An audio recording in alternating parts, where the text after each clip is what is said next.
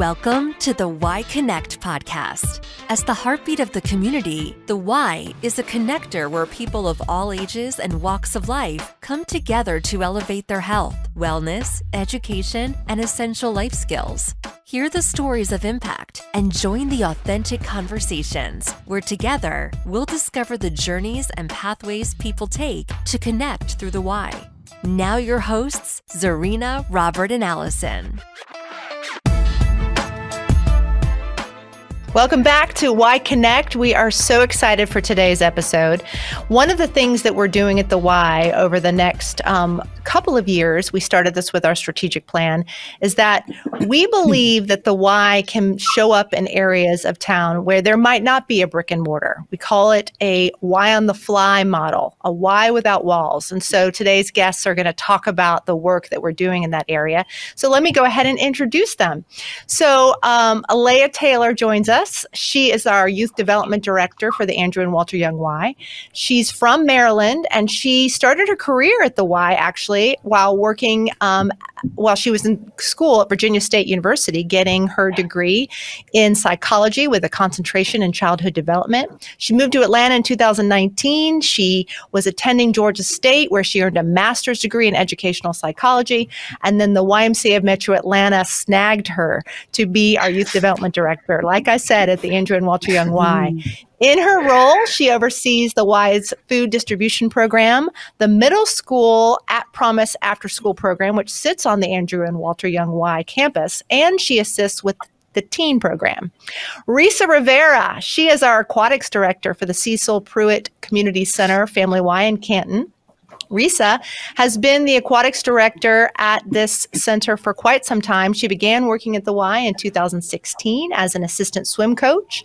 She brings unique offerings to the Y, including a mermaid morning, scuba Santa through a partnership with Dive Haven, which is a local scuba shop, and even a pumpkin patch in the pool during their yearly fall festival. Risa lives in Canton with her 2 active children and her dog. And then joining us from the Decatur Family Y is Safiyah Pankey. Safiyah is the Community Impact Coordinator for the Decatur Family Y. She began her Y career 23 years ago. And in 1999, she started as the front desk opener. Since then, she has worn many hats. She's been a membership associate, front desk supervisor, financial development coordinator, and today she has a dual role in philanthropy and social impact. And as the social impact coordinator for the Decatur Family Y, she leads a weekly effort to serve families who live in extended stay motels. Welcome, everyone. We are so glad you're here. Welcome. Thank you. Thank you for having us. Yes. And so we're going to kick it off and get started with Laiah and Safiyah. My question for you ladies. As I understand, you both lead food insecurity efforts at your Y, yet the focus of your support differs. Could you describe the work you do, taking the Y outside its walls and into the community? And who is that directed to? For Laiah and Safiyah. Okay. Laiah, do you want to go first? You want me to go first? I can go first. I don't have no problem. Okay, go ahead. Go right ahead. So over here at Andrew and Walter Young, we service 2 off-sites and also 1 on-site community every Thursday. Also, we just got a grant to be able to service back to after school and our At Promise team to service them bi-weekly. So we feed about 315 families weekly. It's a lot. We love it over here, but Thursdays is very busy. We have deliveries. We have a truck to deliver about 8:30 every Thursday, and pallets of food that we bring on in. My team is amazing. Sin is heaven sent. He's been doing this for about 1.5 years. And yeah, so that's what we do around the Atlanta area. We've serviced a Providence senior citizen home that's like 2 minutes up the road. And we also service the Apple Tree Apartments, which is right next door, that he delivers food to weekly as well for the families who cannot make it on site to come pick it up. Laiah, that is a tremendous effort. Can you describe what that has been like in terms of the relationships you've developed with the seniors and the families you're serving? Absolutely. So I think going to the senior citizen home and just being able to go into their area of the town. Like I said, it's 2 minutes away. So going to them, for them, some of them can drive, some of them can't drive. And so if we can deliver the food to them, it's a blessing, because like I said, a lot of them have been using this YMCA. Either their kids have come to swim or be a part of the after school or camp. And so the fact that we're still serving them in their older age, it's just a blessing to see. The community right next door to us, the apartments, some of them work and can't come at 1:30 to go grab the food or come get the beat, so that we can be a blessing. So we drop it off to them and they're able to pick it up when they get off work. So just seeing them excited and ecstatic, just to see like, oh my God, a community that's right next door still loves us, still serves us, still, just wants to support. It's beautiful. Wow. Very, very great. Safiyah, yes. Do you mind answering Zarina's question and telling our listeners more about the work that you're doing out in the community and serving families in extended stay motels? No, I don't mind talking about that at all.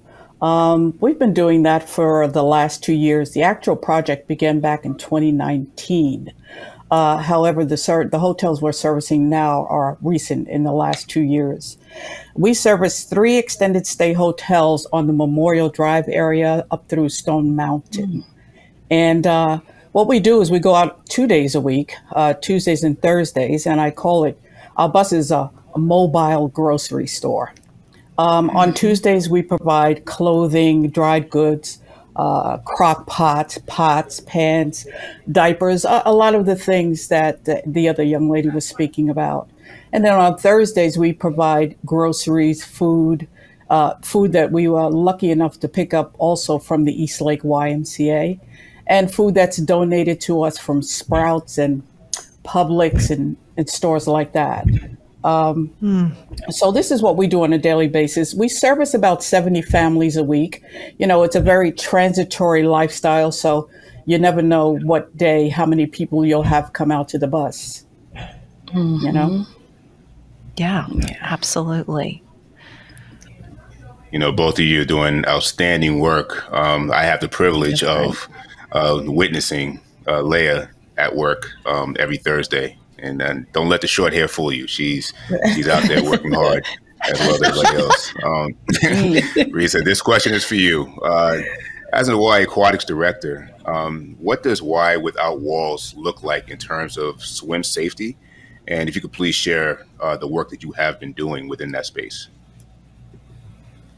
Absolutely. So that's a great question. Why Without Walls? We've had the great opportunity to go out into our community of Cherokee County and provide safety around water dryland classes for, we had the lofty goal of reaching 1 elementary school, and we reached out to a Title I school, Hasty Elementary.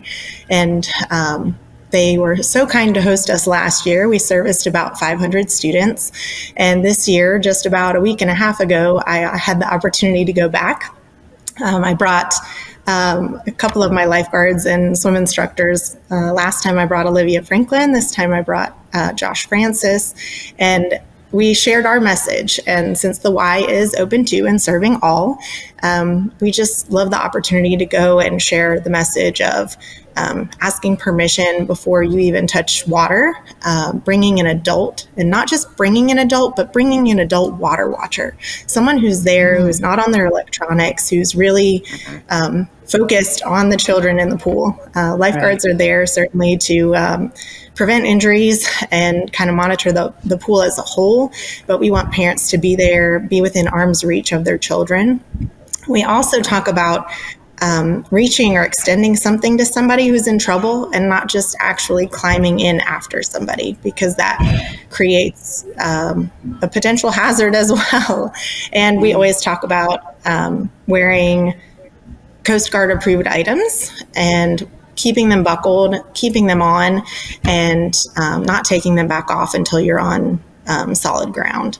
And so we've had that wonderful opportunity, and we'll actually be doing that again for our Healthy Kids Day tomorrow here at our own facility, but bringing it back to the community again. We have extended our goal this year with the help of our board, and we are going to visit Liberty Elementary this coming Monday. Nice. So I'm very excited about Great that. work. Great work. Nice. Great work. Really, inspiring. Thank you so much, Risa. My next question is back to Safiyah around the work you're doing. I think a lot of our listeners would be curious to know, what is the response like when your mobile grocery shows up at an extended stay hotel? What are you hearing from families?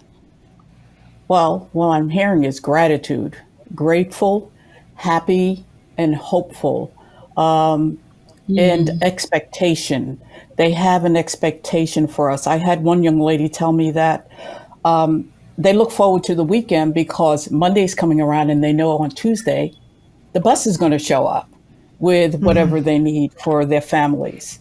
So what I hear is a lot of gratitude. You know, they're very, very grateful for the work that the Y is doing out there. And in collaboration with other agencies, I mean, a lot of these people are in some really, really challenging situations. And sometimes their next concern is, where are they going to sleep tonight? And we're fortunate enough that we are able to reach out and collaborate with other agencies, such as St. Vincent de Paul, who has many, many times come to our rescue to help a family from being on the street with their 5 children. We've had to use the bus sometimes just to take people from one hotel to another. I've had mothers who were sitting outside with 5 of her children who just got evicted that day. And because of the capacity rule of not having a child of more than 2 or 3 people in a room, they evicted her. And she was out on the street with 5 of her children sleeping on the stairwell. And she told me she had another place to go. And so I said, just let me finish what I'm doing in service, you know, giving everybody their groceries. I put her and her family on the bus with all of their groceries and took them to another hotel, which was not in our service area. But I said to her, keep the children on the bus and you just go up there and you get the room, you know what I mean? So that you can get you and your children in the room for the night. So we run into many, many of those situations. It's actually heart-wrenching. And I just admire the tenacity of these people to deal with the circumstances that they're dealing with. So it keeps me very humbled. I'm very humbled by this experience and feel very fortunate to have been selected to do this work. God bless you. So that's where I'm at with that. What you're doing. Volunteers are the key to this. I mean, volunteers are the key to this, but doing this work will keep you humbled. It will keep you humbled and make you realize how important it is that the Y continue doing this. We are making a difference. You know, we can maybe only move a few from that hotel to a home, but if we can do that, we've changed somebody's life. You know, so absolutely. Well that's stated. Where we're at. Well stated. Thank you for sharing that, Safiyah. My question is for Laiah. With all the great work that you all are doing, Laiah, what have you appreciated most about the senior community that you're serving each week? So hard to follow, Safiyah. That was beautiful. But I think you know what it is. Huh? Yeah. You know what it is, so you know. Yes, I feel it's so. Every Thursday, I'm just like, I'm grateful. Like, what can you do but be grateful? There's nothing you can be but grateful. Like, there's no other emotion. I think older people have a special place in my heart because, especially when it comes to the food program, my grandparents was grateful enough to be a part of the community. I don't know if you heard about it. It's called Meals on Wheels. And so this reminds me of that, just being able, and I've never worked for Meals on Wheels, but it was just like, I knew every day my grandparents were having something great to eat. I was not worried. We were not worried. Her children wasn't worried. Her grandkids weren't worried. And so the fact that I can support a family, somebody's grandmother, somebody's mom, somebody's dad, somebody's aunt, like it's to me, it's like, I'm grateful. Like, I'm grateful to do it. It is definitely one of my favorite part of the job, working at a nonprofit, is just watching the YMCA continue to bless people outside of the 4 walls. So that's do you ever bring I didn't prepare this question ahead of time, but do you bring the youth with you at all to spend time giving food to the seniors, to that cross-generational piece?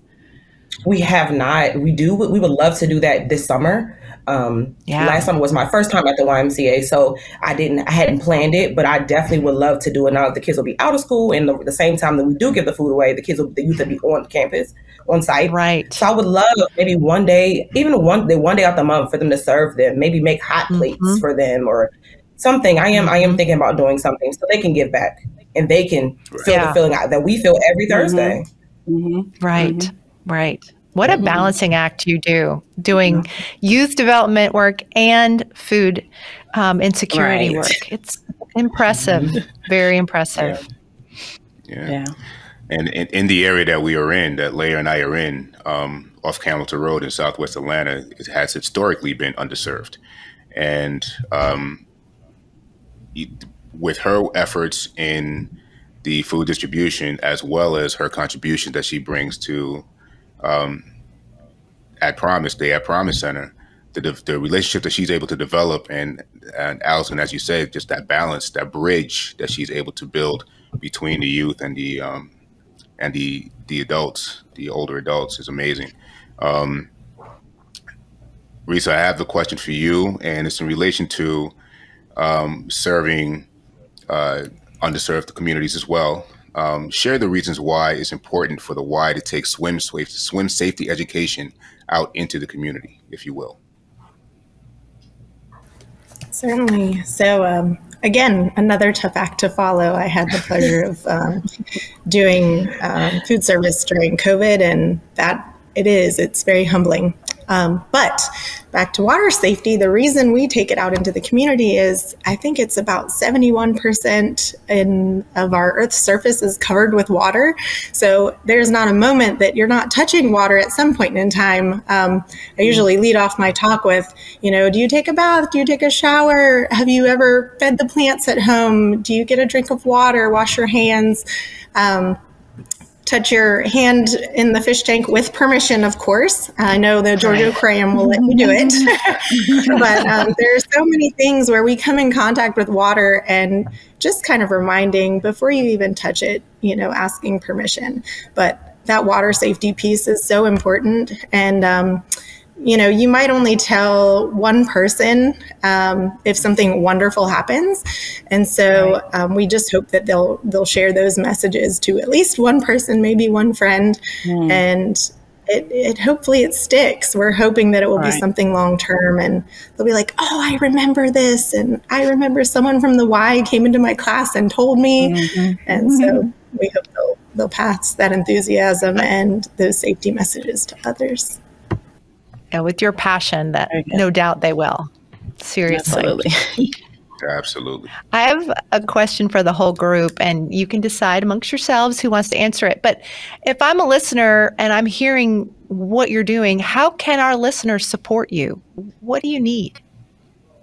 Volunteers. Took the words out of my mouth. Volunteers, continuous volunteers, donate and continual donations. I mean, a lot of the product that we bring out into the communities is coming from within this community. The food is coming from within this community, the clothing, the shoes, the toiletries. I mean, basic things, toilet tissue. I mean, they're paying $1 or $2 for a roll of toilet tissue. I mean, those little basic needs are extremely important to the people who are underserved and in the outside area of our communities. Absolutely. Oh, wow. Absolutely.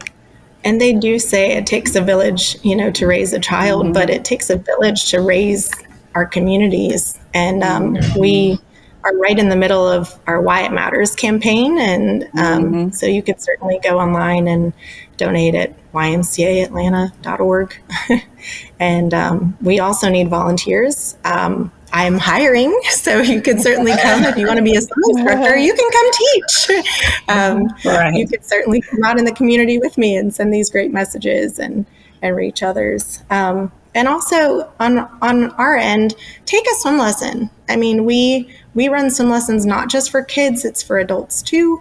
And just being confident around water will encourage others to enjoy it like you do.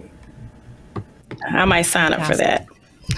Yeah, it's good. I've heard that throughout your life you should get refreshers on swimming because it doesn't hurt to remind yourself about some of those simple skills that you need if you're faced in a dangerous situation in water. Thank you. Very true. Wow. And if I may, before this last question is asked, I love the fact that we're speaking to the humanity. I think the work that you all are doing, the YMCA has so many different programs and reach so many different people, but I think exactly what you're doing speaks to the humanity of the YMCA and is the foundation for what and who we are. That's right. Yes. Yep. When the Y was first founded, we didn't have these brick and mortar buildings we do now. The Y started with volunteers and, in community rooms, churches.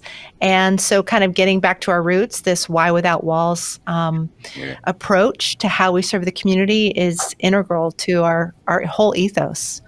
So thank you for pointing that out, Robert. Yep. Thank you for that, Robert. Now, here we are. As we end each episode, we customarily close by asking our guests their pathway to the Y story. What we want to know is, how did you first get connected to the YMCA? And if you don't mind, Safiyah, we'll start with you. I first came to the Y when I moved from New York. They didn't have a Y where I was living. I wish they had when my kids were growing up. It would have been great. But I was working in Starbucks downtown Decatur, and the gentleman that I was working with had acquired a scholarship from the Y, and he told me about the Y. Said, "Yeah, go down the street. You can go get a scholarship." So I went down there and I got a scholarship and wanted to get my kids into the Y. And about 30 days later, I walked back in and there was a guy at the front desk on the phone. He was frantic. He was by himself. And I was like, "You guys need help in here?" And he was like, "Yeah, man, I wish they'd hired somebody." So I applied. Because he was frantic. I remember it was George. And so he said, I had the scholarship. I was already working out, had my kids in. I applied for the job. It took about a month for the guy to even give me a call at the time.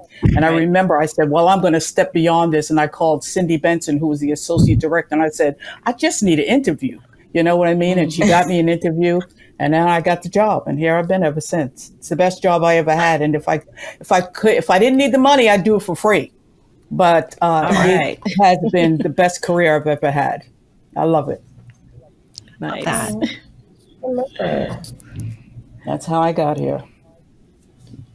All right, ladies. Who's next? I can go.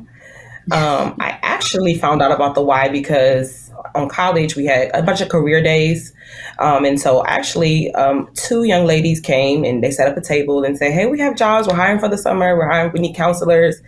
And I said, "Wait a minute. I've heard about the Y. I didn't grow up in the Y. The DMV didn't have a lot of Ys. I think we had like 2 Ys in DC. So I didn't grow up in a Y, but I've always heard my friend was taking swim lessons. And she was like, "I love it. I'm learning how to swim." And I'm like, "I already know how to swim. Like, I don't need to go there. Like, I already know how to swim." But she said, "I got a job." She was like, "Girl, I just got this job as a camp counselor." She was like, "I want you to do it with me. I don't want to do it myself." And I said, "Oh, I need a job. I don't want to go back home." I was a junior in college. And I said, "Okay, I'm going to get this job. And then my mom's going to let me in an apartment and I'm going to be able to stay here." I got the job. I worked 2 summers. I did, like I said, summer camp. And then she asked me, "Did I want to do after school?" I said, "I don't have nothing to do after school. I go to my classes. I can go get some extra money." I said, "Absolutely." Nice. Unfortunately, when I moved here, I became a teacher. COVID hit. I got my master's, and I said, I want to go back to something that I thoroughly enjoyed. And I remembered, I said, I love the Y. I love the Y. I never really was able, because my schools were off campus. They were offsite. So I didn't really get a chance to go to the Y unless we had a meeting. But every time I went, it was warm. They were welcoming. It was just, the energy was always great. And so I'm like, let me go. So I used to write curriculums for the city of Decatur. So boring. The most boringest job ever. So I have to figure out something that I like to do. I'm like, this is great. I need to do something. I want to interact with people. I'm like, oh, no. So I went online and said, YM has to be hiring somewhere. And Montiel gave me an interview. And I said, I love this lady. And she got me the job. And I've been here. And I love it. Like Safiyah said, it's definitely one of my favorite jobs. Yeah, it's like I found my purpose. You know what I mean? I found my purpose when I came to the Y. I found my purpose. Absolutely.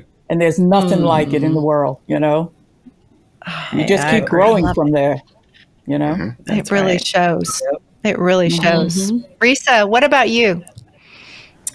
So I think that I did indoor soccer when I was probably 4 in Pennsylvania, but I reconnected with the Y. I too was a teacher back in the day, and I had recently moved and wasn't into teaching. There wasn't a spot for me at that time, and I was like, well, I used to lifeguard when I was 15, so let me go to the Y and see if I can get a job. And sure enough, I was lifeguarding. I was doing swim instruction. I was actually, while I was there, I got pregnant with my daughter, so I was coming out to the master's class to teach, very pregnant, and 5 a.m. in North Carolina. And my daughter had her first swim at the Y. I still see that picture. I have good friends from the Y. I still see that picture that comes up on Facebook as a memory, and I have to share it every time just because it's so sweet. I think she was probably only 4.5 months old at the time. And wow. Yeah, and now I'm here. I've done all the things, the swim lessons, the lifeguarding, the swim coaching, now the safety around water, dry land, here in Atlanta. And yeah, it's been really wonderful. And my kids, of course, are Y kids. They swim on the swim team. They do all the exciting activities. They just took a guitar class recently here. So wow. Nice. They're Y kids for sure. Amazing. Thank you all so much for being here and sharing your passion, your purpose, your story, and for taking the Y outside the walls of our Ys into areas of our community where the community needs us most. Thank you. Yeah, that's right. Yeah, thank you. Yeah. It was lovely meeting you, ladies. Keep leading with your hearts. Keep leading with your hearts, ladies. Keep leading with your hearts. We applaud you. There you go. Thank you for having us. Thank you. Been great. It's been good to us. Thank you for listening to the Y Podcast. To continue the conversation or to find your closest Y, please connect with us at ymcaatlanta.org and sign up for our newsletter, Healthy Together.